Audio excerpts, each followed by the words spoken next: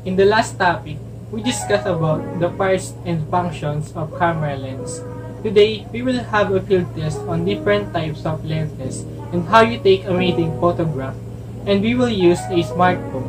This is an interesting topic, guys. I promise. This is a huge advantage to your photography game. Let's start now.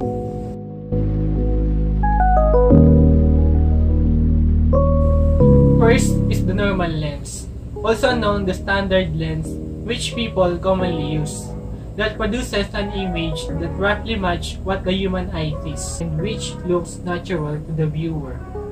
It has an angle of view 45 to 75 degrees diagonally that a human eye can comfortably view. So in your smartphone, this is just the auto mode setting you use every day. Pull out your camera and then take a shot. That's how simple it is.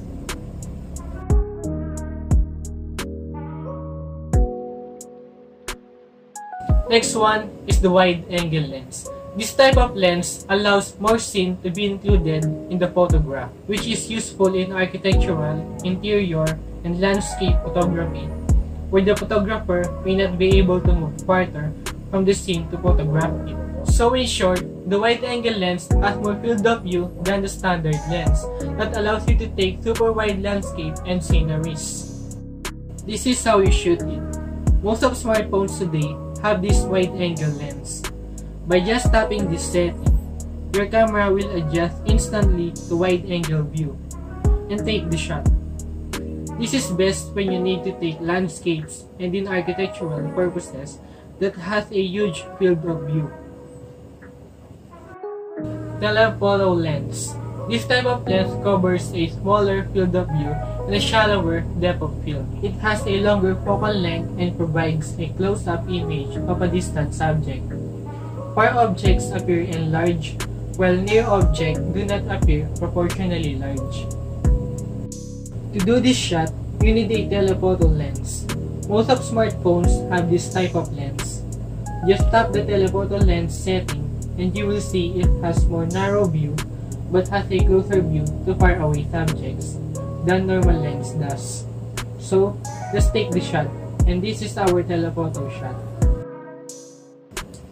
Next is macro lens. This type of lens allows you to focus extremely close to a subject that appears large in the image. The word macro was derived from a Greek word which means to enlarge. A macro lens is a special type of camera lens that has the ability to work with very short focusing distances, taking sharp images of very small subjects. To do that, you need a very small subject, and I want you to lower your manual focus to the lowest setting possible, like this. The green that are you seeing is our focus, so you will easily find out that you are focused correctly on your subject.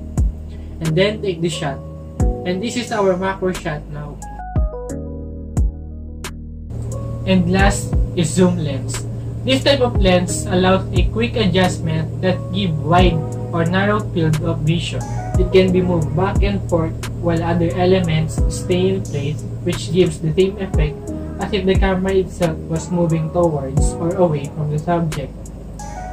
To take this shot, you just need to adjust your zoom setting depending how zoomed in your photo you want to be. And then take the shot. And this is what it looks like.